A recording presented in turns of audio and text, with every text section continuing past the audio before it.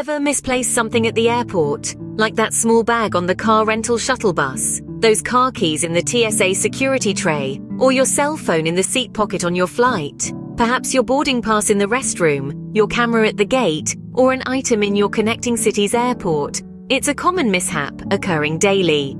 Here's how to avoid it. Firstly, always check your surroundings before departing any area.